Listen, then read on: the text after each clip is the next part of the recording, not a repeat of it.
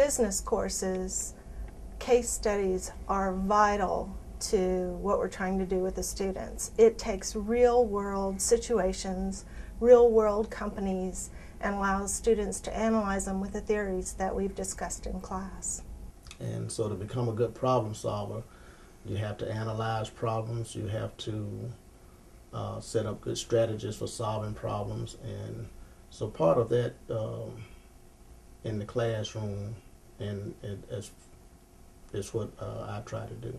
One of the things that we do in English, especially in our first composition course, is we teach students how to evaluate and then to analyze the text. So for example, if my students were reading this book is about a combat platoon's experience in Afghanistan. And so students would actually analyze that. They would explain what the author is saying, and then they could comment on it by analyzing it, getting beneath the surface. That's really what they're doing.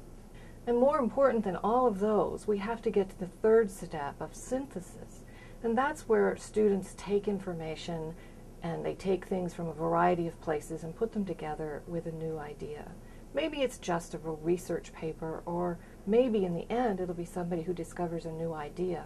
In the theater, we teach students how to analyze a script, how to break it down into its component parts, how to see how each line forms each scene and how each scene contributes to the arc of the story as a whole. Really moves to equipping oneself to becoming a good, productive and informed citizen, to coming to understand oneself through that process of synthesis, right? Evaluation, analysis, and synthesis, this new creation, that research paper, or that new person. Once you've gone through that process of evaluation, analysis, and you have created this new thing, you yourself are a new creation. You have become something different.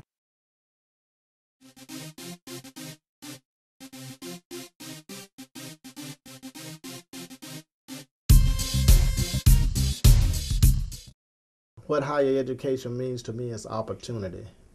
It provides you a lifetime of knowledge, and but it also allows me to, when I go as a professor, when I go into the classroom, how to take what I've learned and make my students more knowledgeable. I think higher education is a magic carpet or a magic door.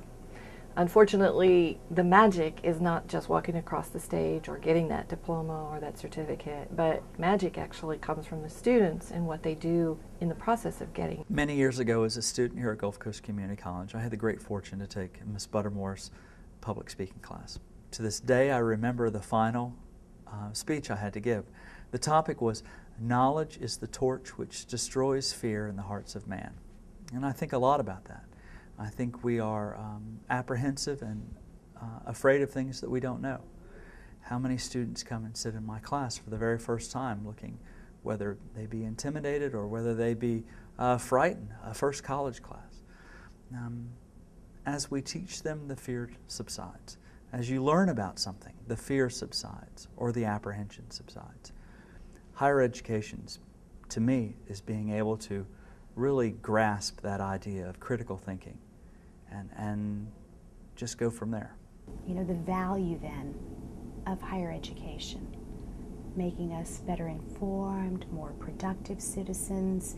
It enables us to build up leadership abilities. It enables us to respond to crises, big and small, on the family level, the community level, and the national level. And it all begins in the classroom, engaged in this process of critical academic literacy. For me, higher education was about increased opportunity. It was about giving myself the opportunity to have more choices. I'm a first-generation college student. I'm the only person in my family to go to graduate school, and I find myself now in the position to offer those same opportunities to my students, and it's something I'm really, really passionate about. Oh, I'm sorry, I gotta take that. Hello? Hey, Stevie, how are you, man? Steven Spielberg, I gotta go. Opportunities. Hey, Stevie, how you doing?